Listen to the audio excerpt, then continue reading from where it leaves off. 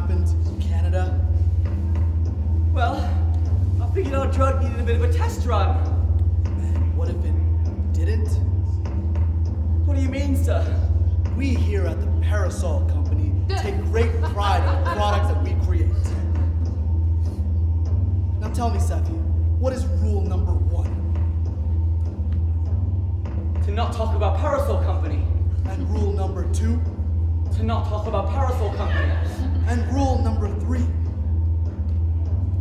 To not start a zombie apocalypse trying to test our drug to create everlasting life without the unfortunate cannibalistic side effects? Exactly. So that in mind, I've created my own drug. A drug that I've used to make myself immortal, and I will use it to create a vast army of immortals. I've used your drug as the base, except I've added one key ingredient to it. Care to know what it is? What, sir? I used black tea! Black tea? The antigen to my virus, you use that to create your own? Exactly. And I shall call it the T virus. But sir, that's not even clever! Clever or not, that means that you are fired. So wait! Fire! Fire! Fire! Fire! Fire!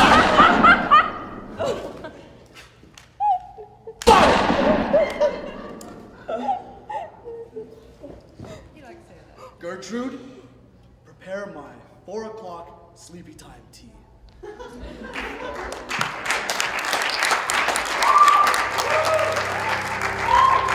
Congratulations, you passed the exam. You're an official cop. Thanks, Dick. Couldn't have done it without you. Look at where we are.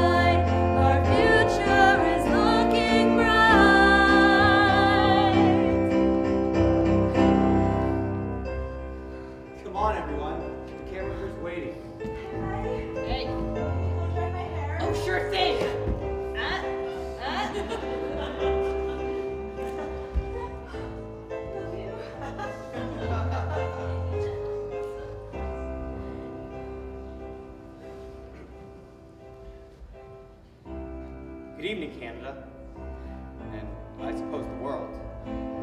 Today, we're here to celebrate the death of a great man. At first glance, all you saw was an average guy, but beneath that guy was a man willing to do anything for anyone. He had some of the worst luck I had ever seen, but did that stop him? No. He lost his wife, he lost his daughter, and then saved my life. He took that bullet from robot zombie mecha Hitler that allowed me to save us all. So I don't want any credit. Without Bobby, none of us would be here today. I want us to take into account what happened. Our ragtag group of people stood up against an apocalypse and stopped it. Now just think what we, as a nation, could do if we banded together. If there was ever a time, Canada, now is it. So come on, together, I know we can do it.